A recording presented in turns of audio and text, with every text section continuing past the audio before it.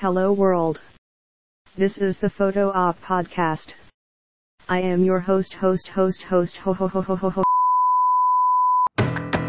Welcome! This is the Photo Op podcast, the podcast where we talk about all things photo and video. I'm Red Lucas. And I'm Stuart Melendez.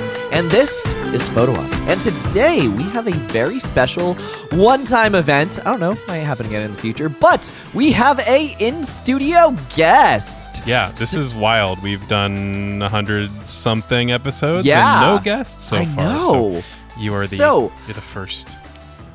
Our guest today, a college graduate from the University of Washington, double major in anthropology and international studies.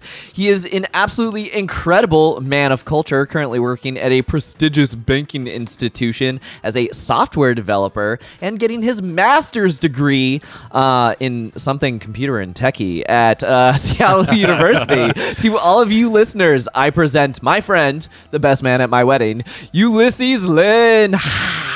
Hey guys, glad to be a guest of the show. Clap. Okay, so for anyone wondering, why do we have a guest today? Today's topic, we are going to be talking about AI art. So I recently went out to lunch with Ulysses, and we were talking about AI art. It kind of came up, and we started having a really interesting debate / discussion on the topic. And I said, hold up 1 second. Let's record this. So today we are going to be talking about AI art, and we're just gonna roll and see where this goes with us. We're gonna talk about kind of what it is doing to the industry as a whole. So is AI art actually eating the world, like people say? And one thing that I do want to bring up as well, you said for your master's degree, one of the classes that you're taking, you've been talking about this as well. Mm-hmm. Tell us a little bit about that. Yeah, so right now I'm taking a class in machine learning, and it's not completely related to the topic we're going to talk about today, but there is some overlap, and we'll see some of that later on. Just as a disclaimer, I'm just starting the class. But I mean, there's some interesting ideas already presented. I think a lot of what I might talk about relates to kind of the things that I've seen and talked about with other people, also like in my class, or just people that have experienced using these tools that we'll talk about today. Excellent. So, Stuart, I know that when we started preparing this episode, we kind of had a back and forth, but we agree on a lot of stuff. We do. So why don't you go ahead and start us off with why is the art community having a problem with AI? And I'll just kind of kick that off. Sure. And then from here on out, not so much moderation. We'll just see where the wind takes us, or rather where the AI machine learning takes us. Cool. There are several reasons why the art community is upset about AI. One is they feel that AI art is plagiarism. It's the data sets that DALL-E and Midjourney and similar programs were developed on included a ton of art from artists that didn't necessarily opt into that or agree to be part of the data set. And if you put in parameters that point to that particular style of art, you'll get something that looks like that artist may have made it. And so people say that that's plagiarism, even if the works aren't necessarily exactly the same. Kind of copying the style is a significant thorn in people's sides. I think that's a big one. But also, it's cheap. It's way cheaper than paying an artist to do the work. So a lot of artists are like, yo, it's hard enough to be an artist. No, you're going to replace us with a computer. And the other, probably third biggest thing is a lot of artists are like, but it's not actually that good. And I feel like that's we feel you, bro. Like, that's what we've been saying about cell phone photos and videos for the entire time. People don't care. Like, yes, straight up DSLRs will shoot the pants off of any phone, even the newest, best phones any day. The average person doesn't care. And I think that the artist community is seeing that with these programs is, people don't care that it's not as technically competent as an actual artist would make, because they can do it now and for little to no cost. Yeah. One thing that I want to make sure that we get into the background when you talked about how it's stealing IP and stealing art from artists who aren't opting in. Is someone might be listening to this and going like, what do you mean it steals? So I want to dive into that a little bit because at least to me, that is the biggest issue with it. When we talk about the discussion of like it replacing artists, I'm like, yeah, I have thoughts and opinions, but like every new technology replaces an old technology, so to speak. But I think really the biggest problem is the stealing of copyright and IP. So for the machine learning process, one perfect example is please draw me R2-D2 in the style of Studio Ghibli, right? So this machine had to steal a bunch of references of what R2-D2 looks like, which is owned by Lucasfilm / Disney. And so they stole stuff from Disney to put it into the machine. But then they also stole a bunch of stuff from Studio Ghibli to be able to create this amalgamation of what does the style of Studio Ghibli look like. And so things get stolen from part A and things get stolen from part B, and you shove them into a machine that spits something out that all the parts that it was built on are stolen. And the perfect example of this is whenever you see a Getty photo or iStock photo watermark in an AI thing, because it literally just scanned Getty for all of these images and is stealing the watermark. My other favorite one is a lot of people in the role-playing tabletop community have been creating D&D maps. And when they create a D&D map, one, AI does not quite yet understand why grids are necessary, so the grids are kind of a hot mess. But the other funny thing is there's this weird garbled Patreon logo in the bottom corner. Oh, no. Because every single D&D map has a Patreon creator, and they're trying to promote themselves, so they put it in the bottom corner, and AI understands that this is a thing on every D&D map, but doesn't understand why. So it just puts this weird garbled like text that sometimes is not even real letters. It both frustrates and amuses me whenever I see that. Yeah, the AI doesn't know. It's just like I associate this thing with maps, so it must be the right thing to put there. That's how maps work, right? All right. So Yuli, definitely for the rest of this conversation, feel free to just jump in whenever. But I do want to throw it over to you. We so far all I've talked about is what's bad about AI. Of just like from a consumer perspective, AI is also pretty awesome, right? Like I know we were having this discussion earlier too.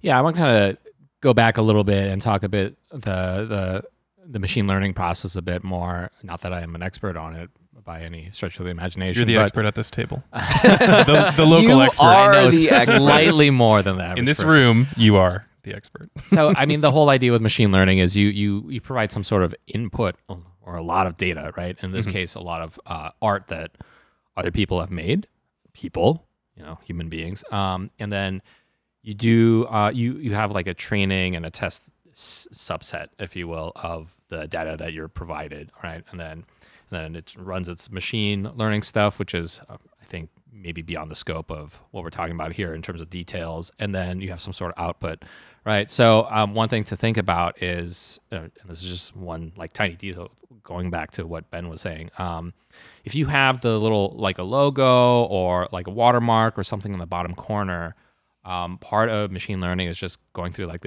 this data like pre-processing, so like cleaning up the data. So we might not we, the machines, may advance to a point where they can understand, oh, this is a logo. This is not what people want to see. And then just take that out and you won't even see that. So that to me is like even scarier right there. And I'm sure they will. We're in the messy early days of this, to be fair. This is like the bleeding edge. Right. Yeah. Right now, there's a funny joke I keep seeing. Trying to recognize AI is the same way that you recognize a creature from the Feywild. Count the number of fingers and toes. It's true.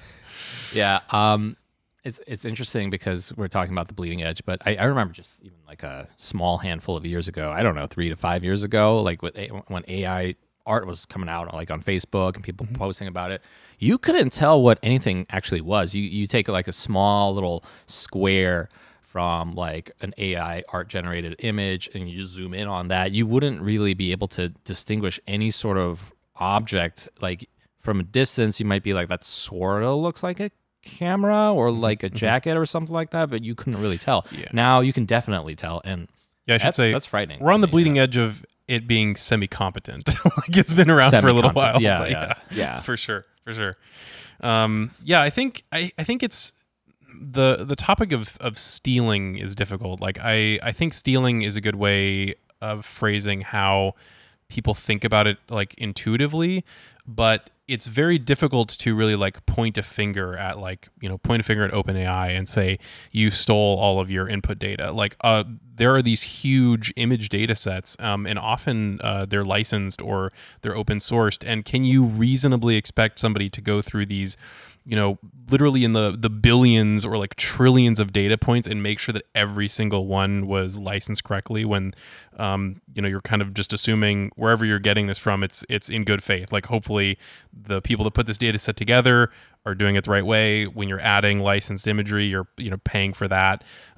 So it's I feel a little for the developers of these programs in that you're doing the best that you can potentially, and that's still not good enough because when you're working with a data set that size, there are so many edge cases. And so it's not as black and white as like they rub their hands together in their evil lair and they're like, we're going to steal all these images. A significant portion of them, I would assume, if not all of them, they felt that they got those legally. However, not everybody sees it that way. Well, what's interesting about that is we were talking about R2D2 before, right?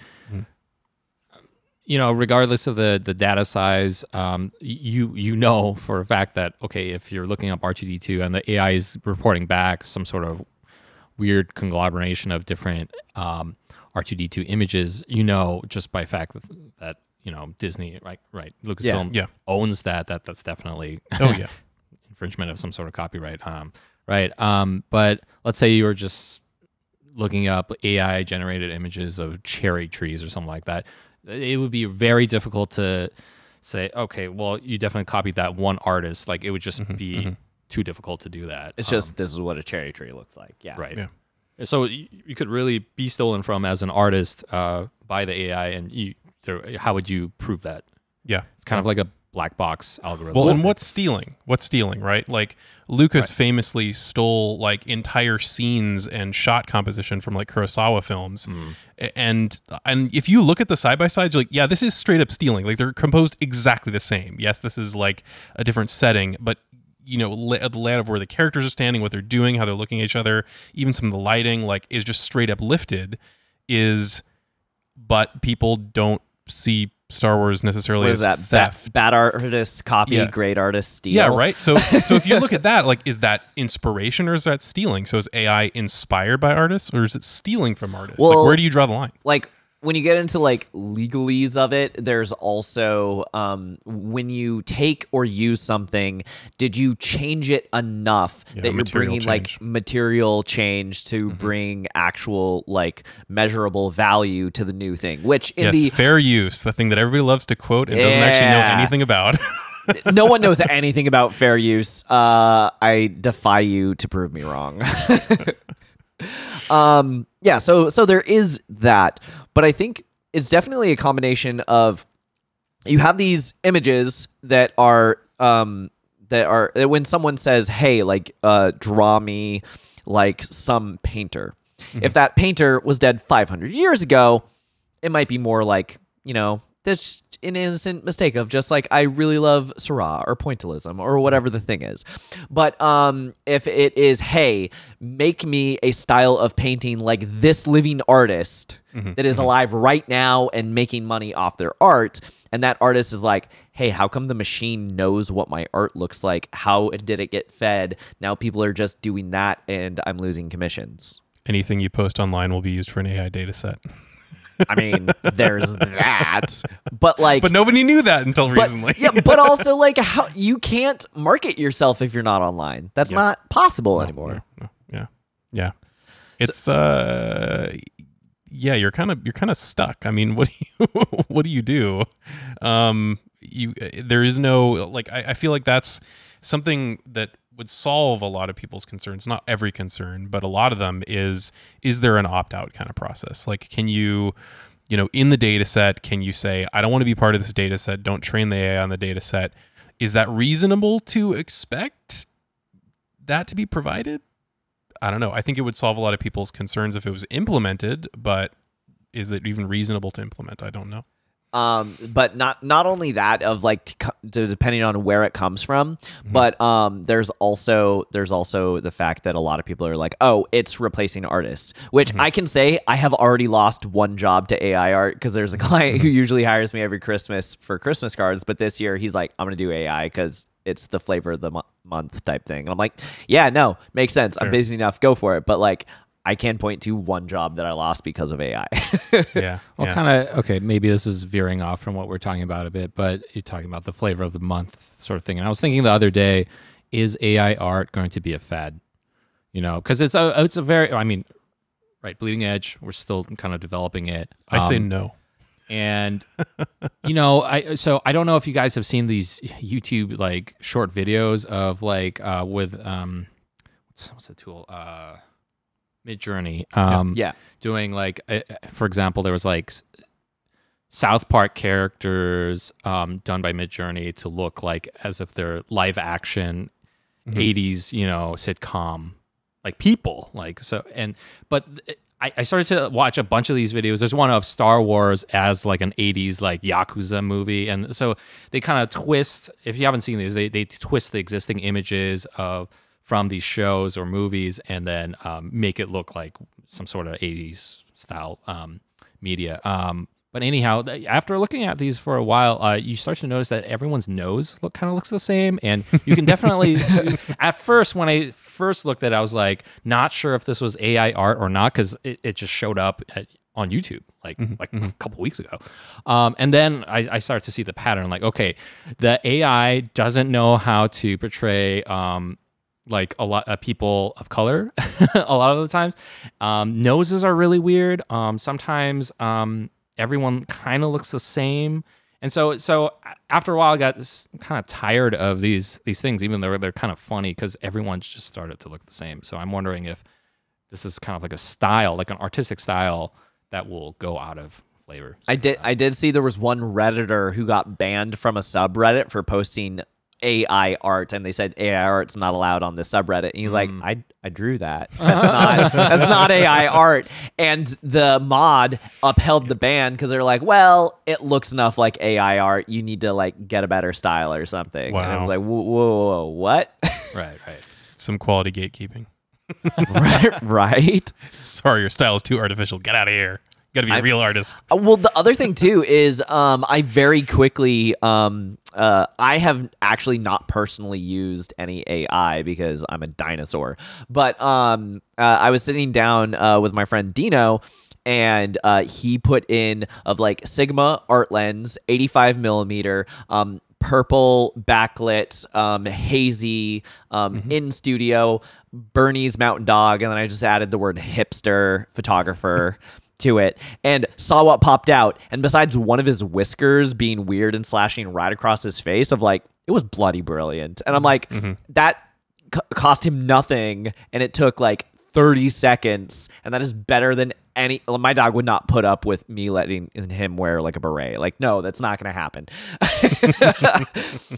Yeah, I mean, there's stuff that's generatable with AI art that you either would be exorbitantly difficult or expensive, or just straight up impossible to do, and you can do it in 30 seconds. It's wild in that way. It's certainly a big upside, I feel like, to have that capability. I mean, yeah, I know when we were talking earlier, Ulysses, you were talking about basically from the consumer of just like, it makes art accessible in a way that's not. So, I mean, our conversation for the most part until now has been the creator side of it. As artists, how do we feel about this?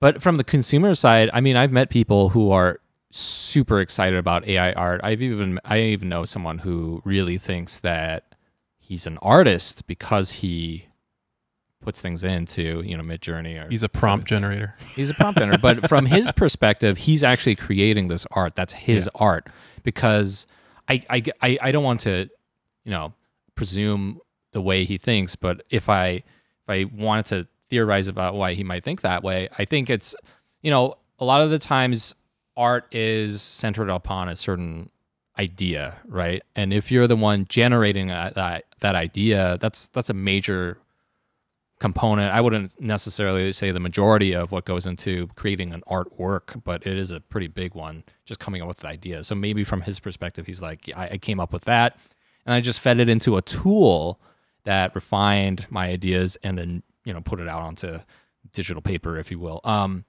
Right. But going back to the consumer thing, one thing that I think that is potentially positive about AI art is it does make the consumption of it a lot more egalitarian. I mean, if we go back 100, 200, 300, whatever years, you know, you want an art, you have to be like a wealthy patron of the arts, right, to get the art that you want to see. Like, I want you to paint like my wife or something like that.